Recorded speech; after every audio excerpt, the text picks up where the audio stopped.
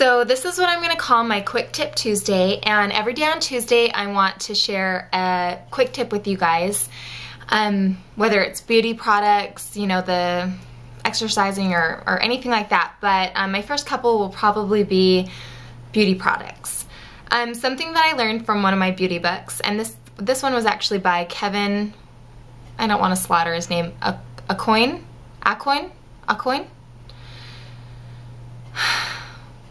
Anyway, and I love all of his books. His books are so amazing.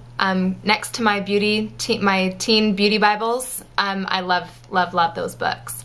Anyway, so my quick tip, I don't want to make this super long, is any of your mascara, if you pump your mascara more, it actually is going to dry your mascara out faster. So if we have any pumpers out there, mascara pumpers, and you're going like this, try not to do that because you're going to dry out your mascara faster.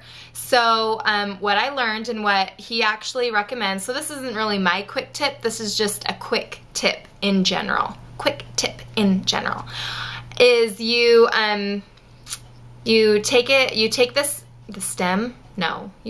your wand, you take your wand and you're just going to,